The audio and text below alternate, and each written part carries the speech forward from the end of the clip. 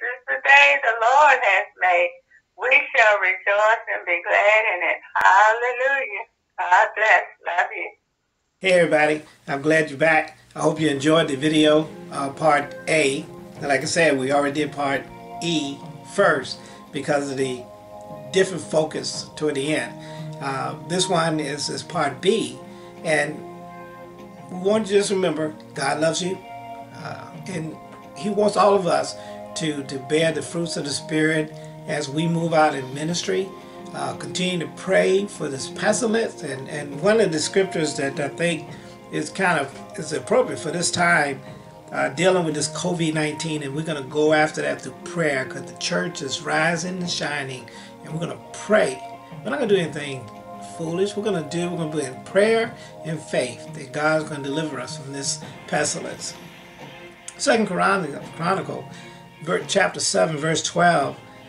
And the Lord appeared to Solomon by night and said unto him, I have heard thy prayer, and have chosen this place to myself for a house of sacrifice. If I shut up heaven, that there be no rain, or if I command the locusts to devour the land, or if I send pestilence among my people. Verse 14. If my people, which are called by my name, shall humble themselves and pray, and seek my face, and turn from their wicked ways, then will I hear from heaven, and will forgive their sins, and heal their land.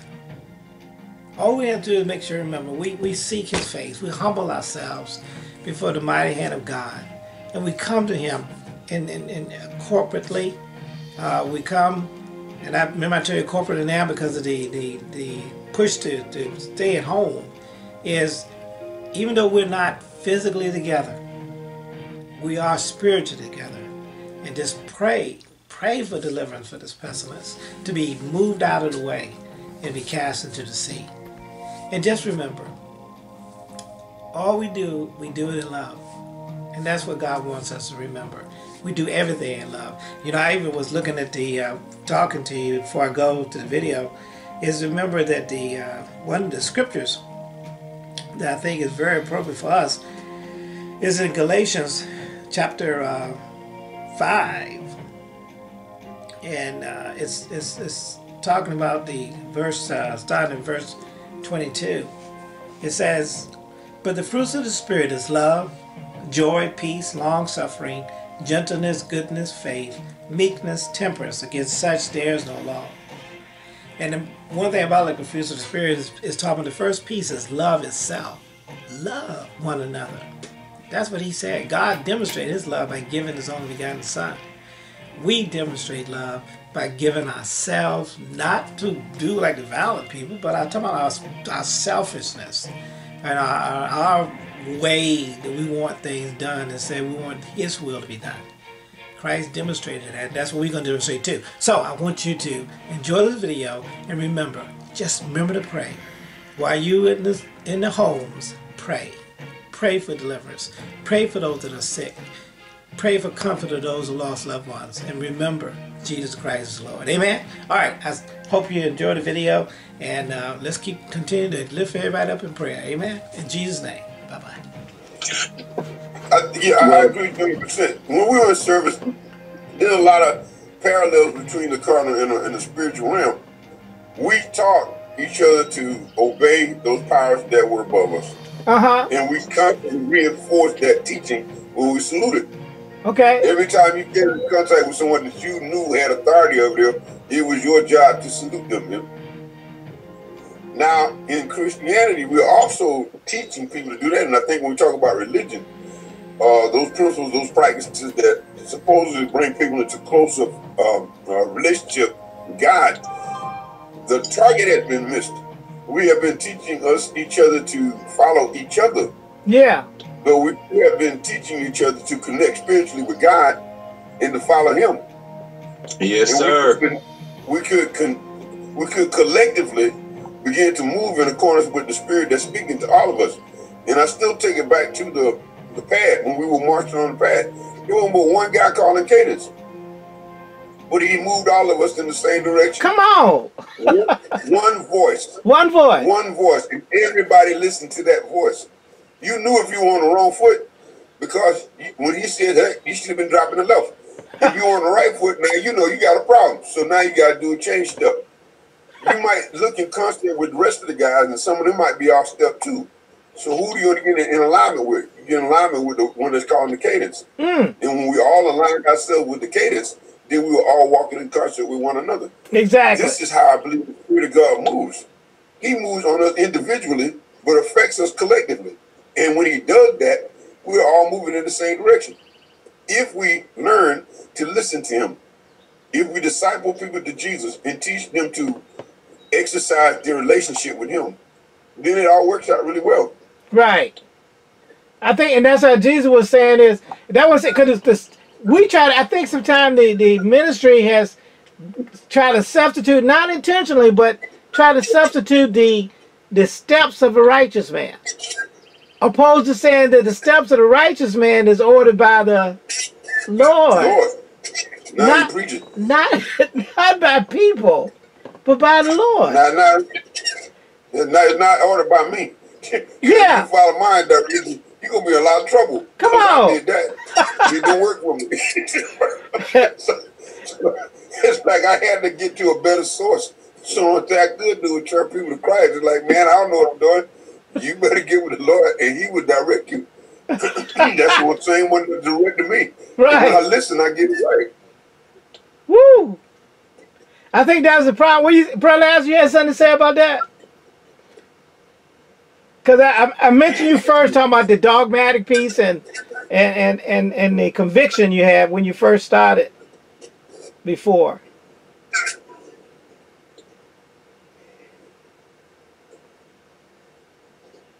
Is the audio on?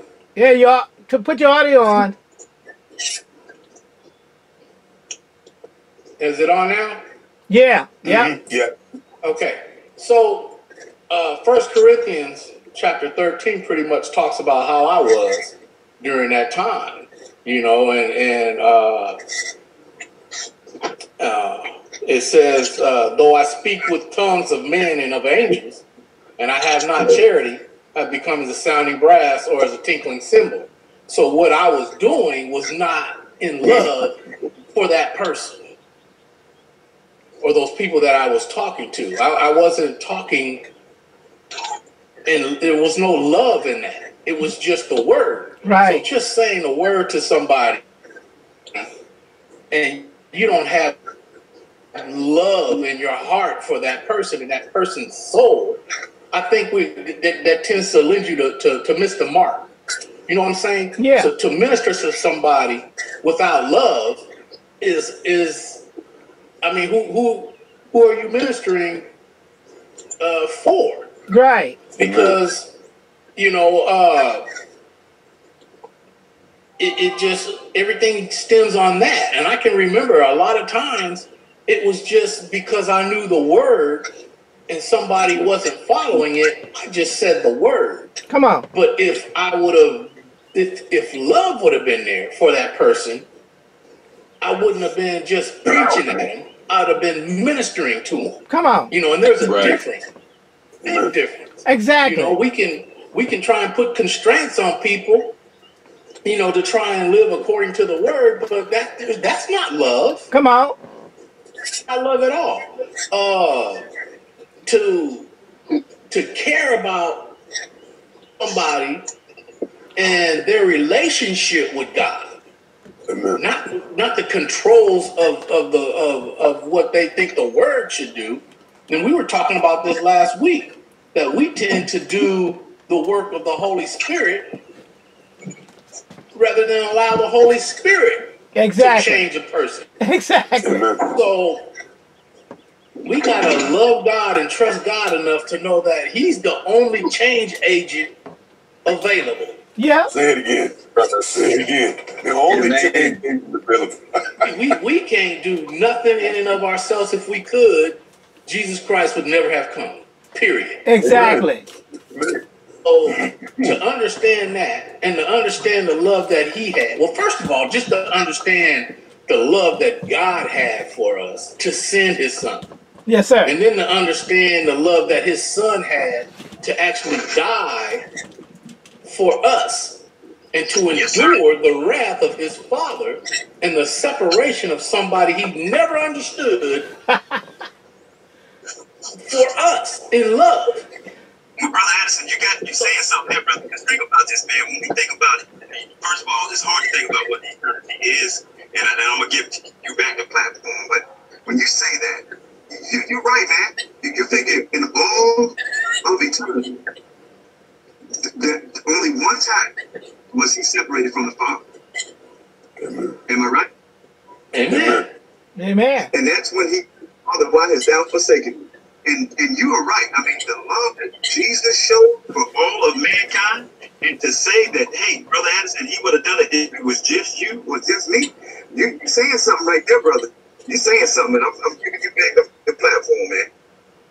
Yeah, so in and of that, you can't even love yourself unless you understand that. Exactly. Amen, man. Exactly. You can't love yourself, you can't love nobody else.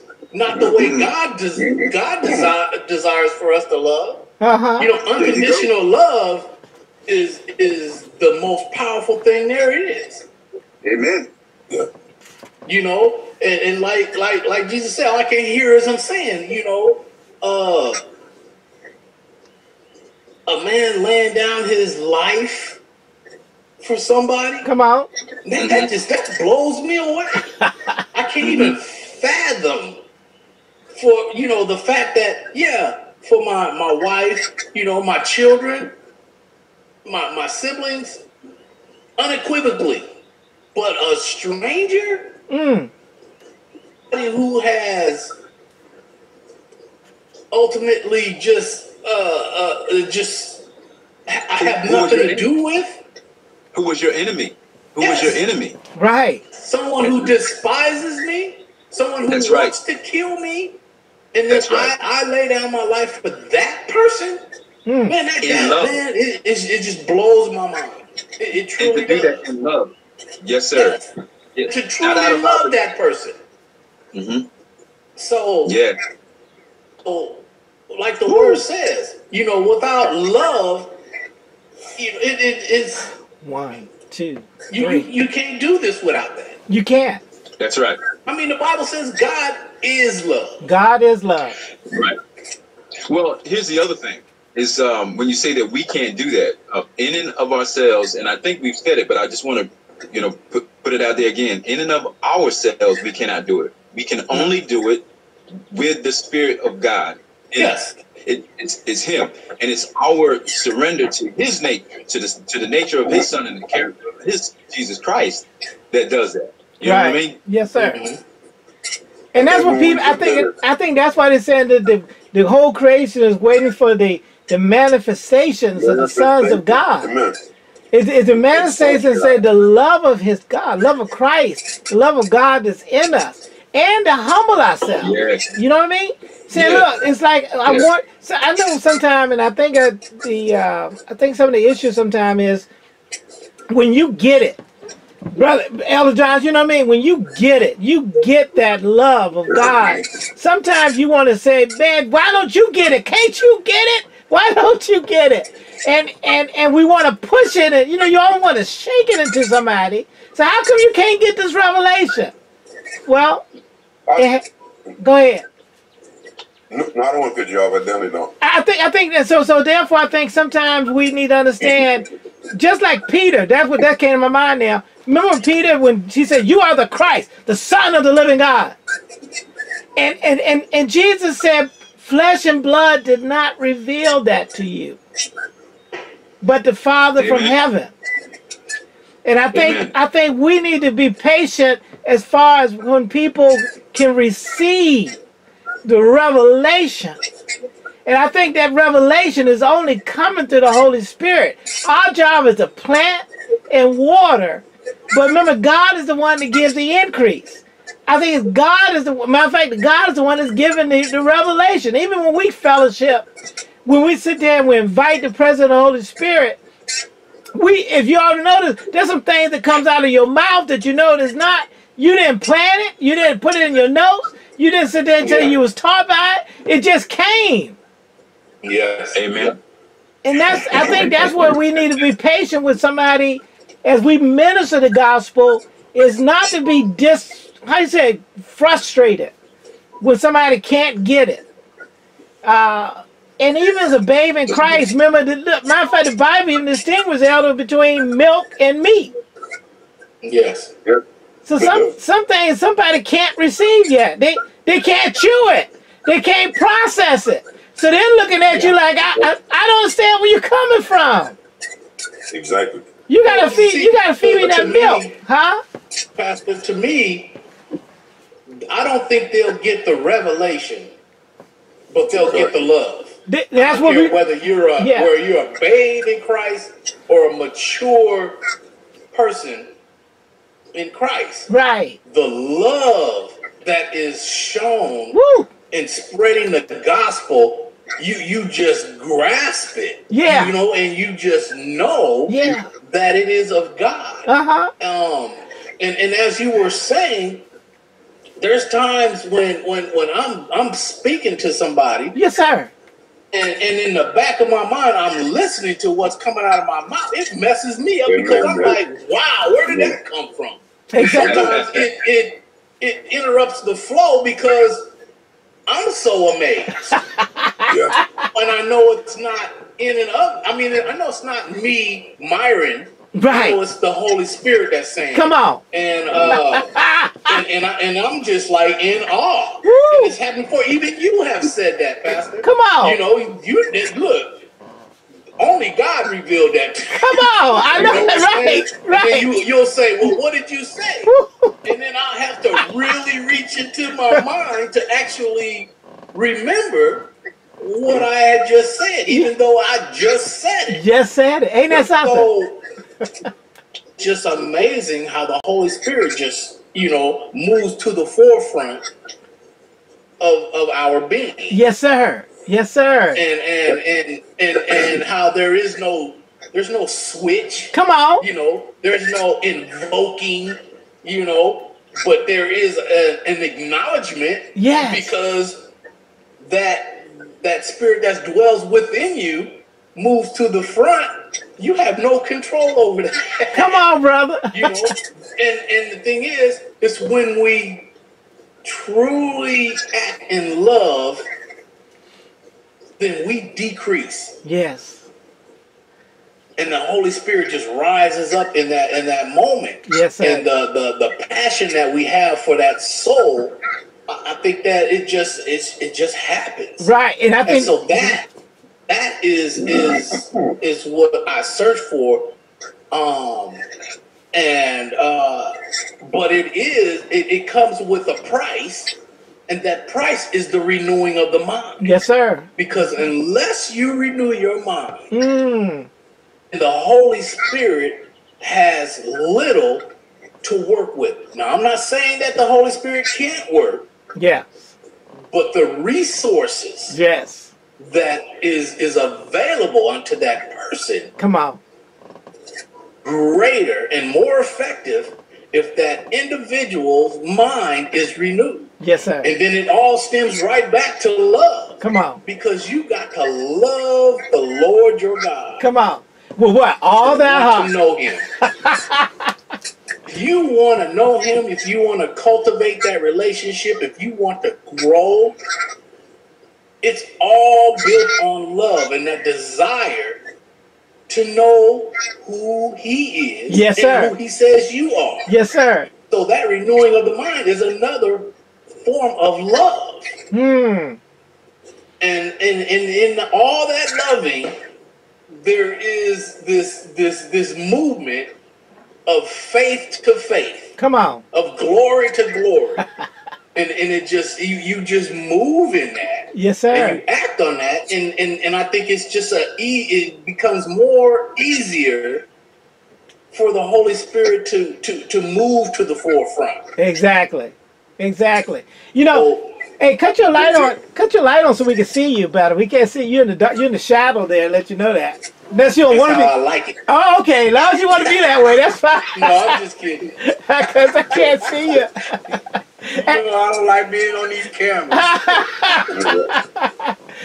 But Brother Jackson, I think that's the whole point of it, is that we don't get disappointed because of how somebody else is not getting it yet. But it's like you said, just show that love. Because I think that's why, when we had that scripture last week where it was talking about Jesus visiting Levi's house and the publicans and the sinners were there, it was the love of Christ that allowed those people to allow Jesus to be in their presence. You know what I mean? Amen. It was the Pharisees and the Sadducees, who supposed to have been the religious leaders, was focusing more on who he was hanging out with than who he was. Right? Because they asked the question, why are you with those publicans and sinners? And I'm saying is that's how the institution has sometimes gravitated toward when they're talking about dealing with individuals.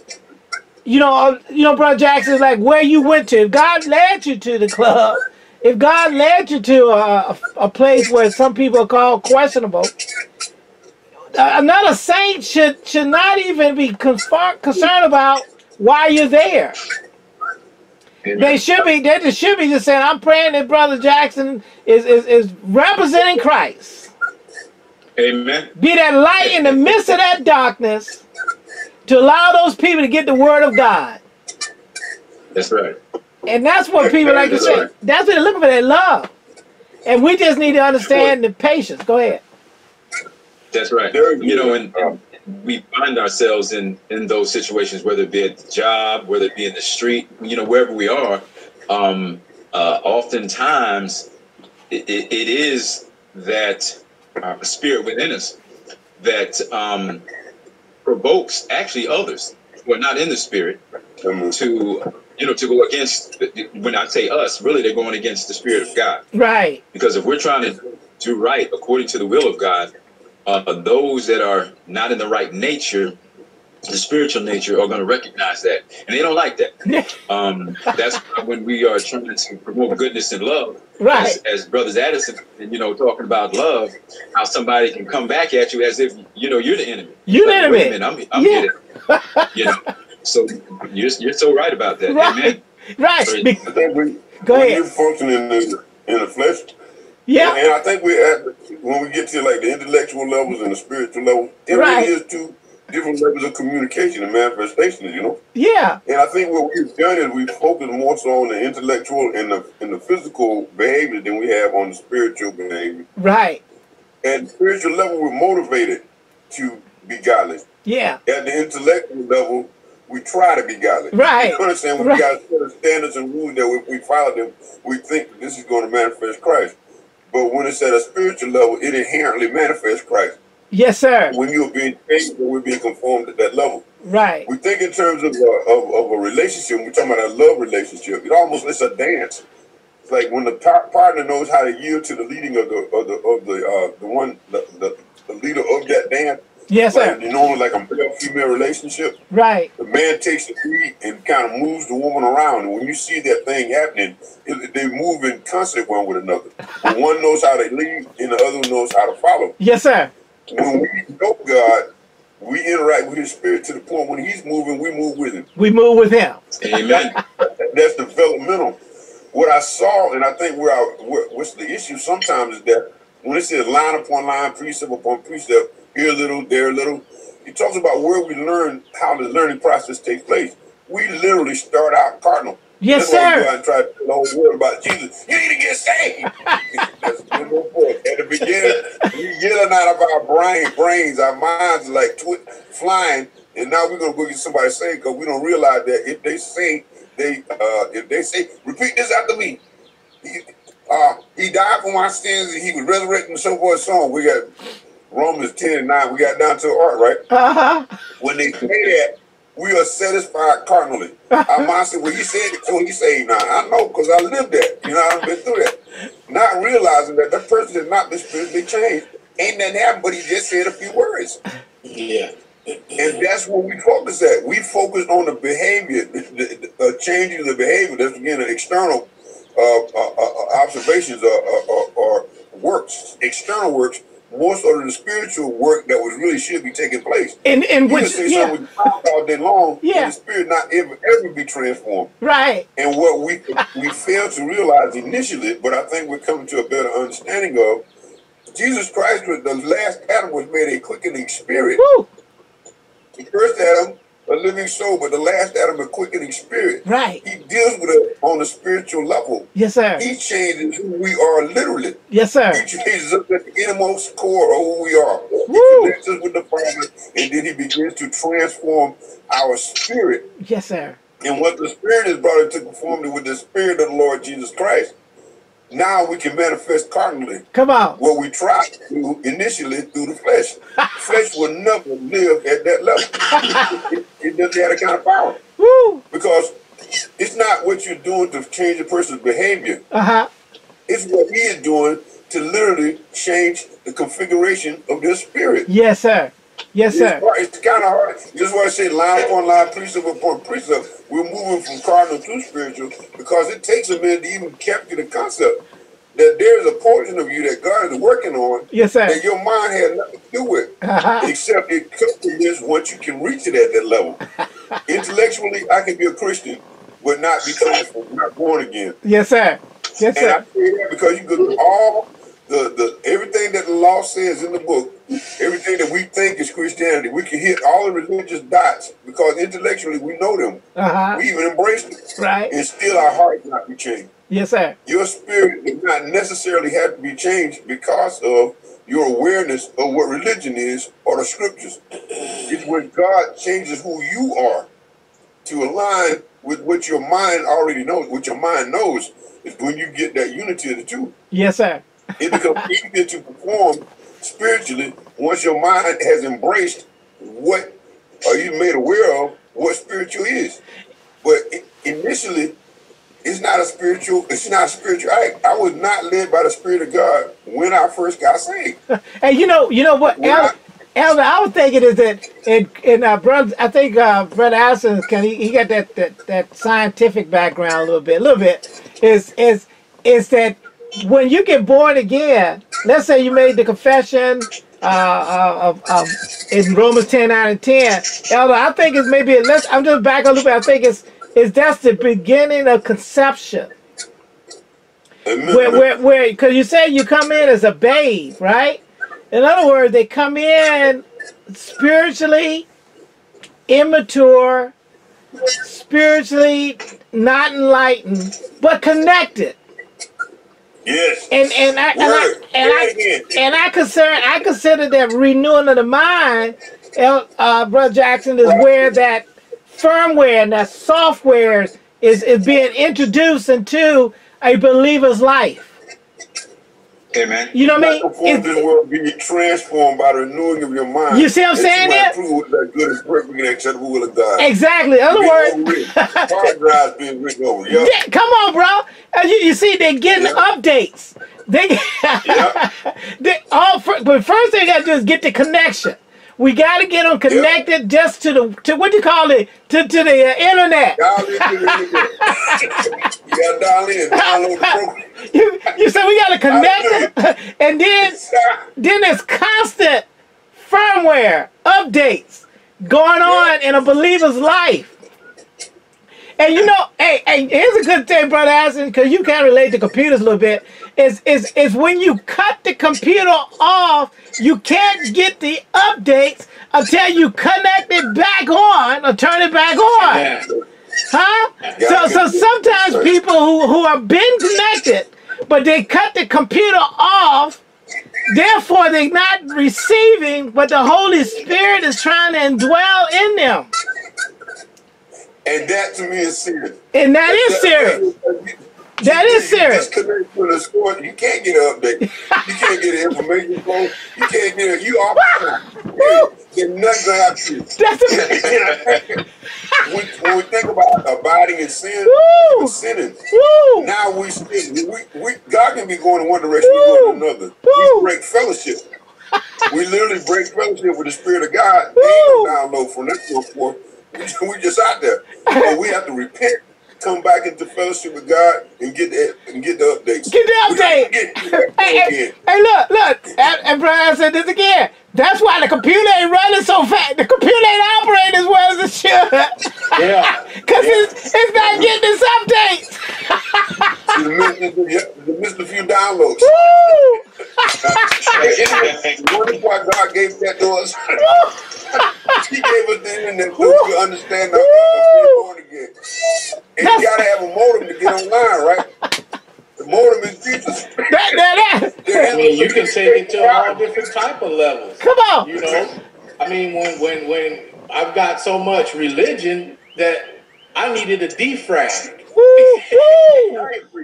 To be defragged. I needed all my files put in the correct order. I needed to minimize that lost space and everything. Amen. And then I needed the software update, and that was Jesus Christ, the cornerstone. Come on. And once that patch was put in there, everything kind of fell into place. And then I was able to add more software. You know, I was able to add the Word Professional. Come on, brother. Come on. All the necessary apps. So, amen. That's a heavenly principle we're talking about. Where you were saying people turning off their computer. I don't never turn off my computer. My computer stays on. Right. So, you know, the connection is always there. The updates are done even when I'm sleeping. Woo. So the word says, pray without ceasing. Come on. Yes. That's it. Pray without ceasing. Stay online. Woo. Keep it connected so you can receive the updates. I mean, man, that's now we can preach to millennials. Exactly. Roger that. That's the language they comprehend. Exactly. There's a parable. Come on. Roger that. That's a serious one. And that's probably we need to understand so we don't get frustrated because, see, if your computer's not operating properly, that's because it needs some updates. And don't forget another thing. There's some malware out there. Lord.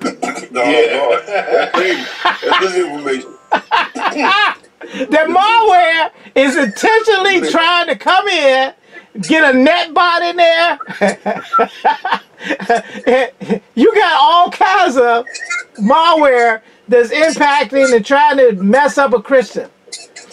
If you think about it, in the Garden of Eden, there was an insertion of a malware into those believers called Adam and Eve. That malware was so disruptive, so corruptive. He said, if you eat this, if you let this software get in you, it's going to crash your computer.